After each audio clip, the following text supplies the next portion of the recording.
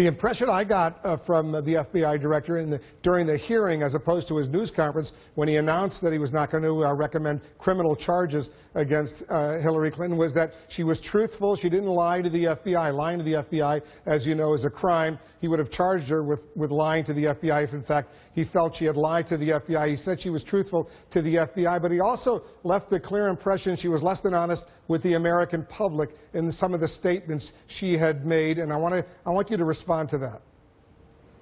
I think that's an unfair thing to conclude. I think that the director was speaking about that which he had directly overseen, which was the interview that she gave to the Justice Department, and so I think he was sticking to what was his matter of expertise. But I think in the answers that he